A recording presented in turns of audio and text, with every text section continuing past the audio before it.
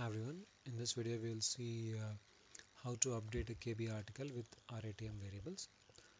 So the output of this would look like this. So this is a KB article and it has a simple table in it which has the table header as variable and value, and then under that you see the variable name and the value entered by user.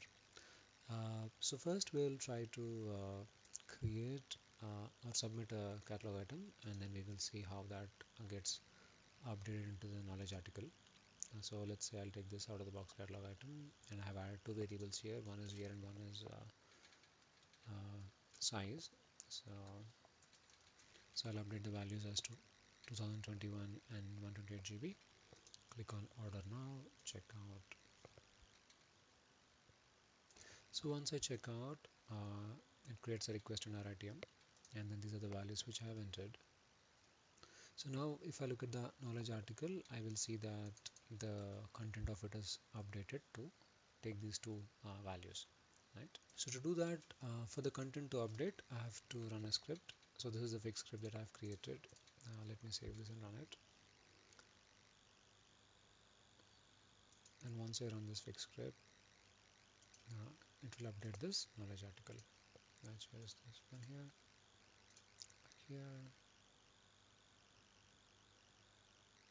and then again come into a view article.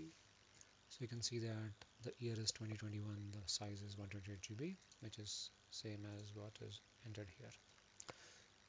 So now I'll explain how the script works. So if I go back here, so the first thing that script does is it basically creates a HTML that is required for the knowledge article. So if you see here, go back. So the output of the script is to create this HTML that I want in the knowledge article. Right? So to do that, I had to first split this HTML into two parts. One is the content which is dynamic and the content which is static.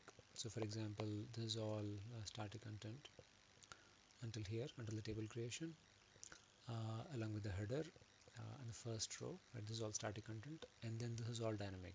Each row is a dynamic section depending on number of variables we have, and within each row also there is a static content. For example, the style, all of that is a static content, and this tag is a static content, and this is dynamic content. So this is what I have to uh, yeah, build via the script, right? So now I'll show you how it is done. So if I go back to the script, so you can see that there's a variable called global variable, which is variable JSON, which basically contains the JSON format of the key value pair, right, which is your variable name and the value which is given by the user. The next step is the table HTML variable, which basically calls this get HTML variables method, where I'm passing the RITM sysID. Now what this method does is it gives an output of output HTML, which basically contains this information, like all of this, only this, right, until this, which is a dynamic table section. And then the next piece is this is where I append the static with the dynamic values, right? This is all the static content, this is all the static content. So I combine all of them to build the actual HTML which is required in the knowledge article.